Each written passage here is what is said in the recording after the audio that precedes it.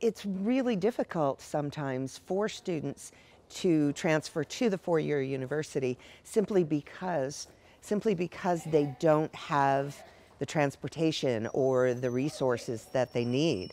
Often, because Cal State San Bernardino is the closest university that we have, it's a real challenge for them to, commute there, or if they do plan to go and live in the dorms or get a place down in San Bernardino, again, the financial resources just aren't there.